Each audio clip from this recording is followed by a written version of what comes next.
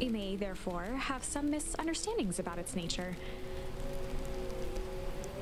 The story that awaits you has not been fully told.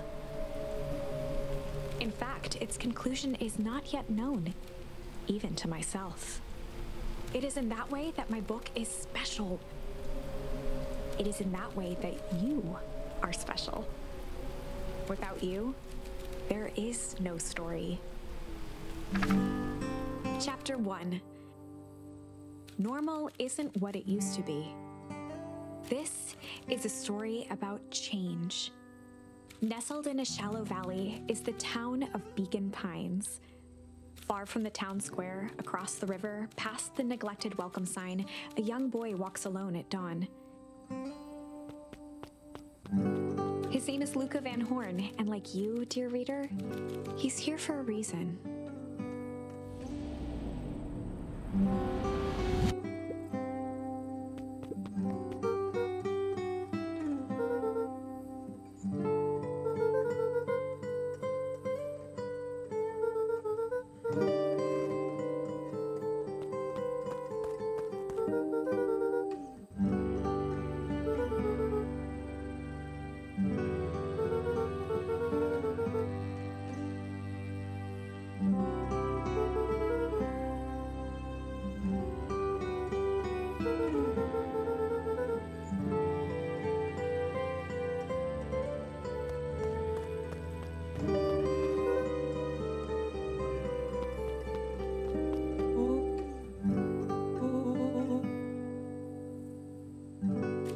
Was Luca's closest friend. He possessed many fine qualities, but subtlety was not one of them.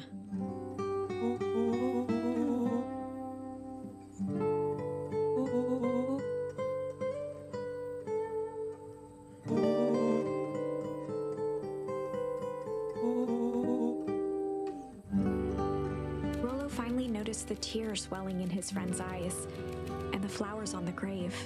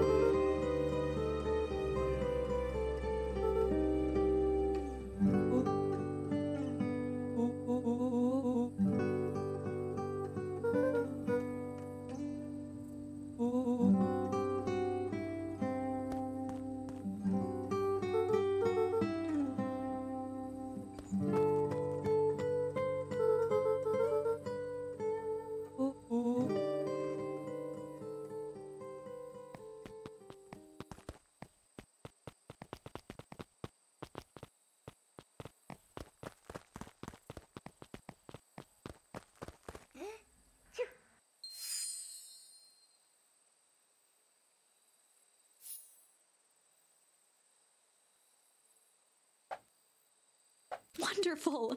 I had a good feeling about you from the moment you opened my book.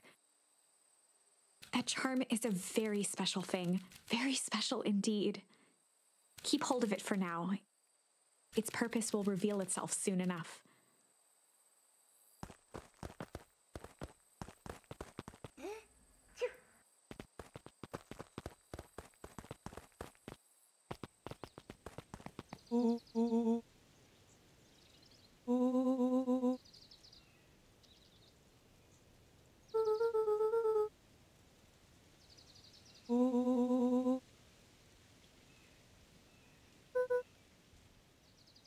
Rollo looked to the side suspiciously.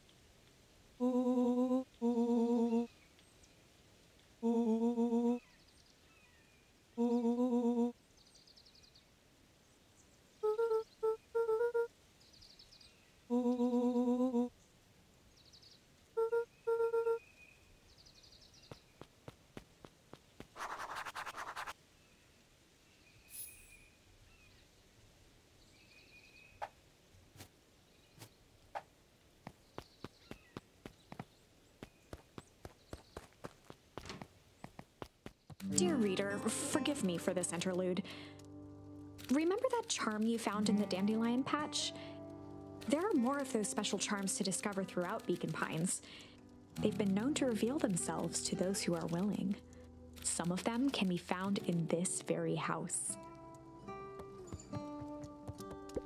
Since Gran had moved in, the house was more peaceful, more orderly, and more covered in flowery fabric.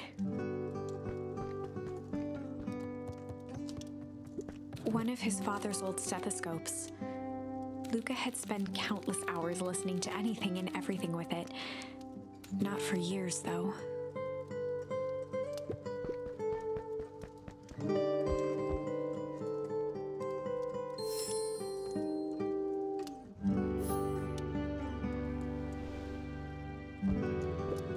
Gran had already lit the fire. She kept a warm house, as if by grandmotherly obligation.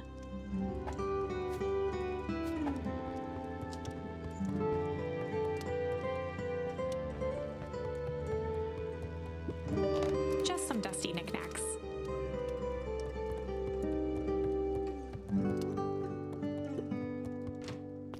Oh my, this is quite exciting. I am now certain that you are the one I've been waiting for all these years.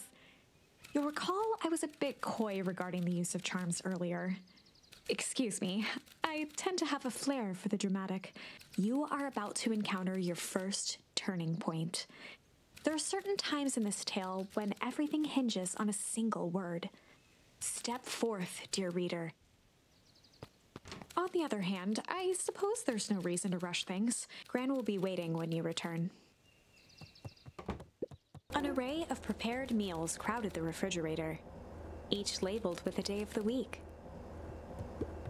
A pair of dull scissors, a broken can opener, a mostly empty bottle of glue, and some loose string.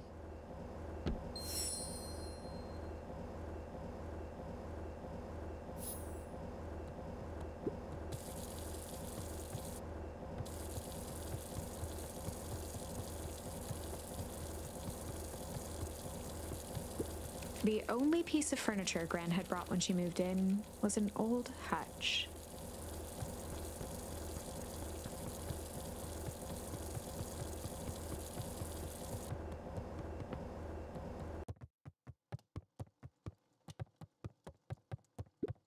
Luca paused at his parents' bedroom door. He just wasn't ready to go in yet. Gran had commandeered the upstairs closet when she moved in. Some things need shelter from a young boy's mischief, she said.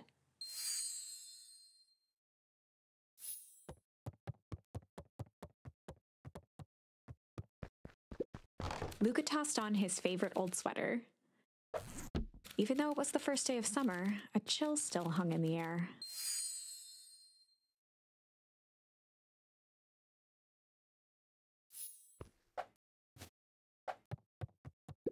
Gran's moving in meant that most of Luca's things had been crammed in the corner.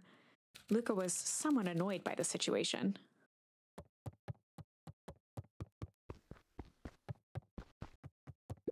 Gran's bed was undisturbed.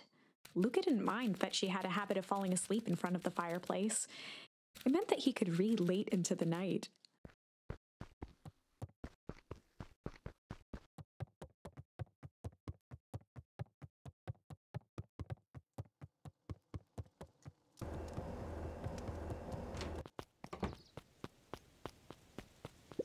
Young Luca would spend hours hiding in the bushes, waiting for a chance to jump out and startle his mother.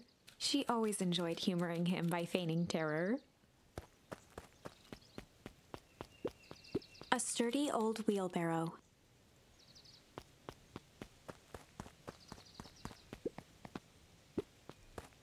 A beginner's guide to gardening laid open on the bench.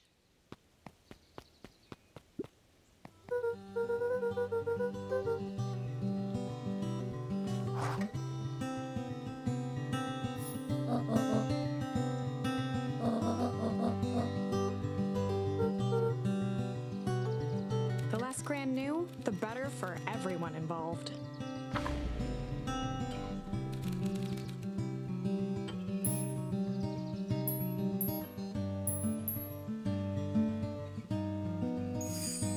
We were just gonna gonna go ponder for the day.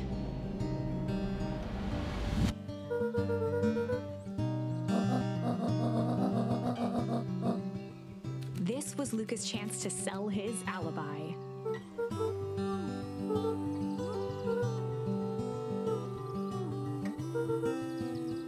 Nailed it.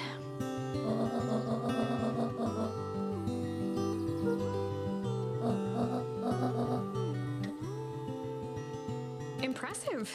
You've managed to navigate your first turning point without too much of a mess. That is the power of charms.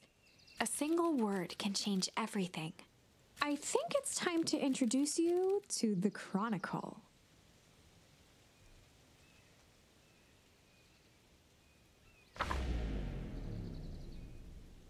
The Chronicle is a record of the decisions you've made. You can see the turning point, which has been revealed. At any time, you can use the Chronicle to go back and invoke different charms, creating new branches. Luckily for us, this is the one and only turning point where the charms won't dramatically alter fate. It's the perfect opportunity to experiment with rewriting things.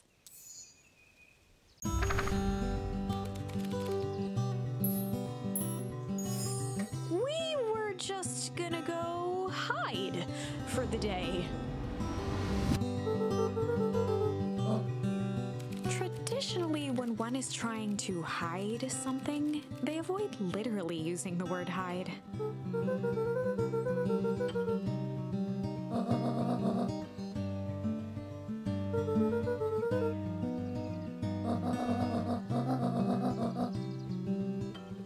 All's well that ends well.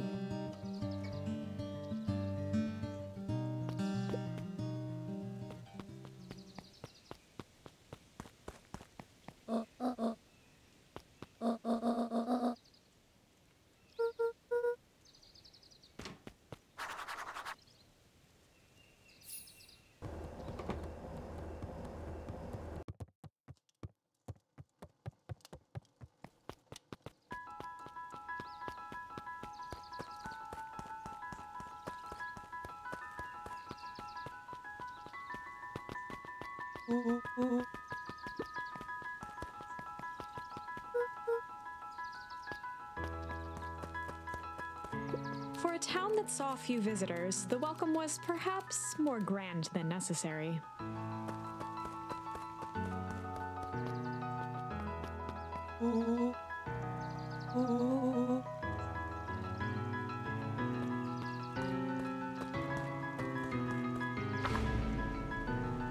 Chapter 2. Welcome to Beacon Pines. For many years, this valley had been a small mining outpost. It wasn't until Sharper Valentine built his fertilizer company that Beacon Pines was established. Over the next 30 years, the town had grown and prospered until the foul harvest and his sudden death. In the 6 years since, everyone was simply trying to get by.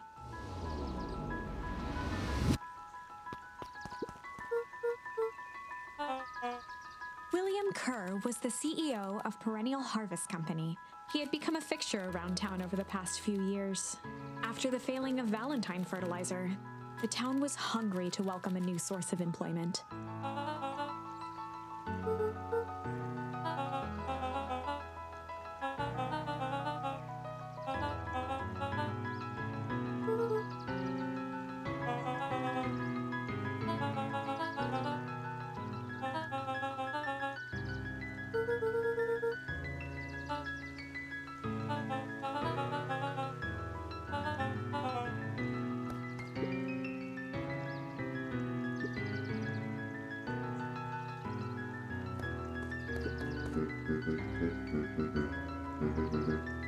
Mayor Augustus Valentine was not busy.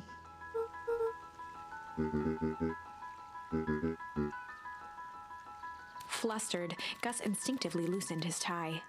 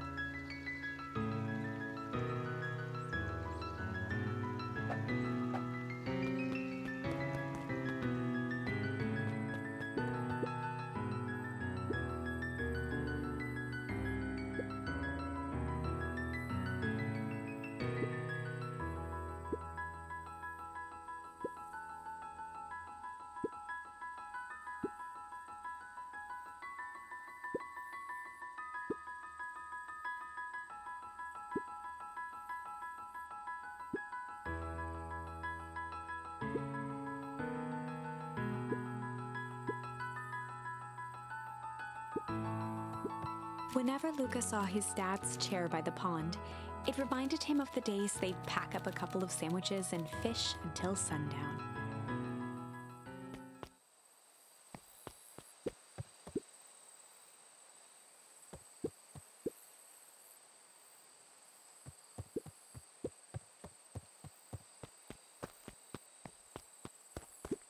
Luca opened the tackle box and picked the perfect bait. Luca gently baited a feather onto the hook, good for skimming the surface.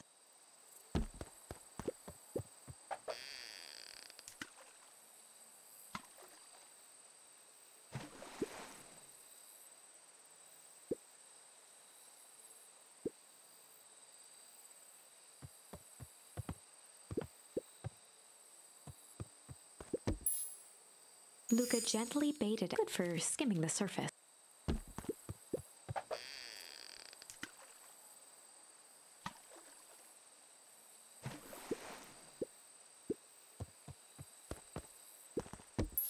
Luca tied a shoestring to the hook. What fish could resist a nice shoestring?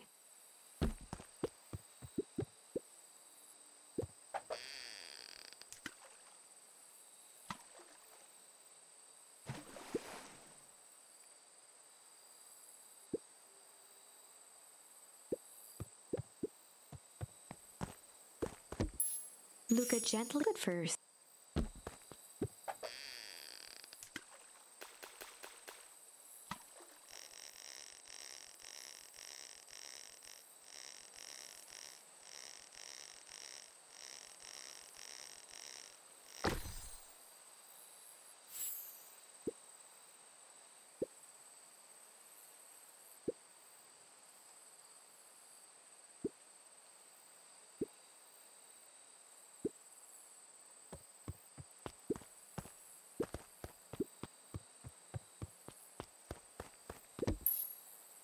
Luca gently good first.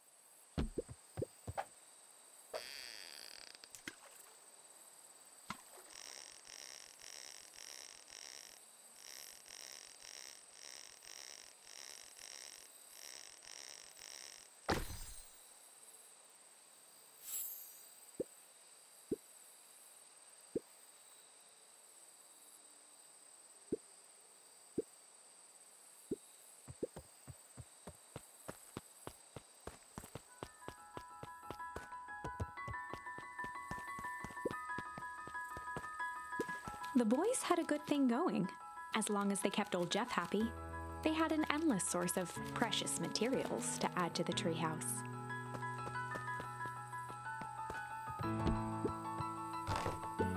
On certain nights, when the clouds were just right, the boys could tune into strange patterns of static. Rollo thinks it's aliens. He always thinks it's aliens.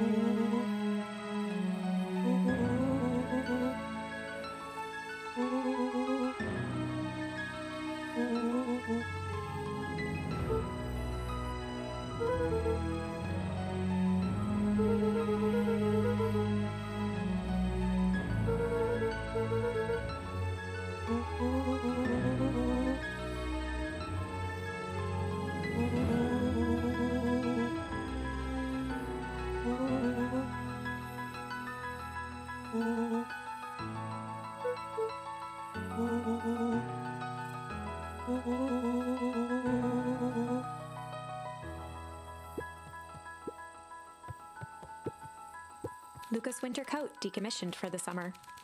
With the cold holding out longer than usual, he reconsidered its usefulness.